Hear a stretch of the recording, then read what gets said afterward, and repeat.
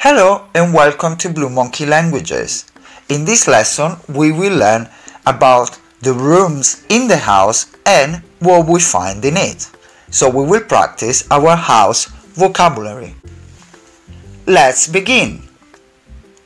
The first space we found after the front door is the entrance or the hallway. Here we see a coat rack, an umbrella stand, a grandfather clock, and few pictures. Then we move into the living room, which is normally the biggest room in the house. And we can see a sofa, a wing chair, television or TV, a fireplace, a floor lamp, bookshelf, a rug, and some cushions. Then we have the dining room, and here we have a table and chairs, a display cabinet, painting, and a vase with flowers. Then we move into the kitchen and we'll see the cooker, oven, fridge, sink,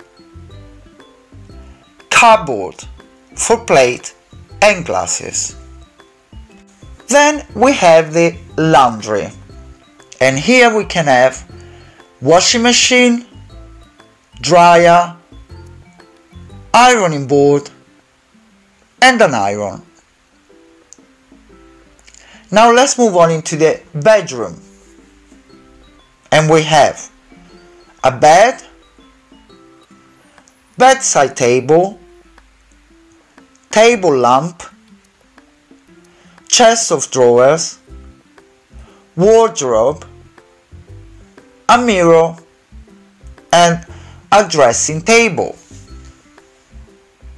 Then we have the bathroom, and here we find the toilet, the sink or sink basin, a mirror, the shower, and the bathtub.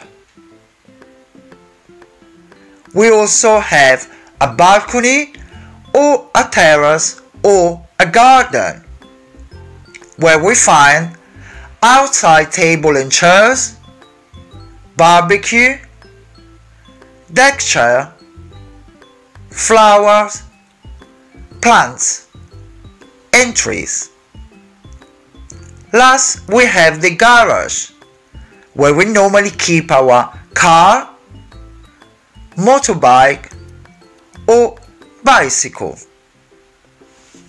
Now let's repeat once again the rooms of the house. Entrance, hallway, living room, dining room, kitchen, laundry, bedroom, bathroom,